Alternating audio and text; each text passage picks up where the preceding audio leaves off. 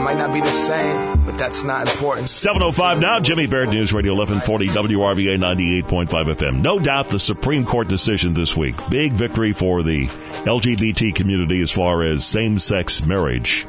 But there are plenty members of this community who don't think that we're just equal yet.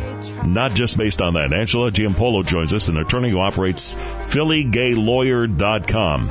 So where are we still falling short in your eyes, Angela? Well, I mean, like I tell my clients all the time, full equality does not equal full acceptance. And we don't even have full equality at the moment, but you're absolutely right. Even as we gain more rights, that doesn't mean that people accept us. Well, you can't force people to accept you, can you? That's not what I'm asking for. I'm just being honest. I'm saying full equality doesn't equal full acceptance. I mean, there's some place in this country where I wouldn't be allowed to vote and black people would still be slaves. So I'm not expecting that overnight homophobia is going to go away.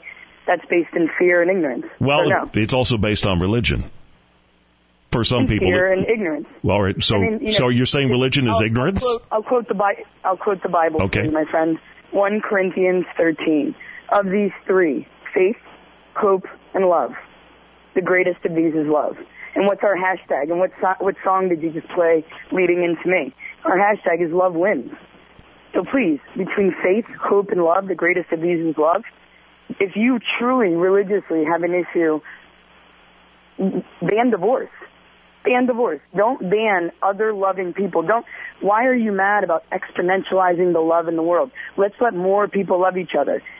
Come on. Yeah. I mean, the only reason, and here's the thing. I mean, you're not going to change certain people's minds. I'm not going to change certain people's minds either. And as long as there are religions who teach this, you may not agree with what they're teaching. I might not agree with what they're teaching. In fact, I don't. But the fact of the matter is they have the right to believe that way. And I guess where the people, religious people, have a concern, as you know, Angela, is how far does this go as far as trying to force acceptance? Well, but let me just again stop you there in terms of the one thing I never do is talk to protesters or try to convince someone. I'm Canadian. I come from a long line of straight people that never got married because we didn't in Canada tie 1,138 state and federal rights to marriage. If they really wanted marriage to be a religious institution, they shouldn't have mucked it up. They should have left it as such. But the minute you attach 1,138 federal state rights and benefits to something, then automatically you no longer have the right to deny a group of people access to said rights and benefits. So in this country, unfortunately, marriage is no longer simply a religious institution. And to your point, I think what you're getting is on Friday I was given a newly minted constitutional right that on Thursday I didn't have. I have a 14th Amendment right to be able to get married because of these 1,138 rights. You can't deny me them. But no. where does my 14th Amendment right end and begin? And where does Rick Santorum and Ted Cruz's First Amendment right begin and end? And that's never been litigated. But in my opinion, it stays at home and it stays in your church and it stays in your synagogue. Hence the separation of church and state. You better sell me a wedding gown. You better sell me a wedding cake. But you can hate me while doing it.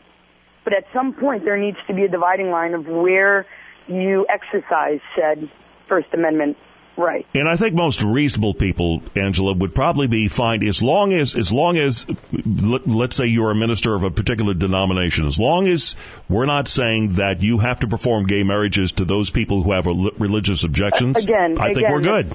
That makes no sense. For years, a friend of mine is Jewish, on the board of the National Jewish American Museum, and he married a black woman. It took him years to find a rabbi that would do an interfaith wedding. We have not been forcing religious people to, ministers especially, or churches, to do what they don't want to do. Right. So all this, and quite frankly, we don't get married in churches, we get married in castles. All right, I don't know a gay person who would want to get married in a church.